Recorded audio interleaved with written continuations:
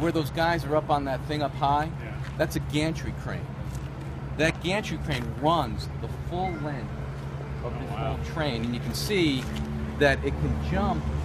It's able to jump on the rails there between the cars, and it will pick up a slab of ties, and it runs them forward, you know, all like one row, and it runs them forward, and it drops them on a conveyor belt, which is where that guy's sitting right there.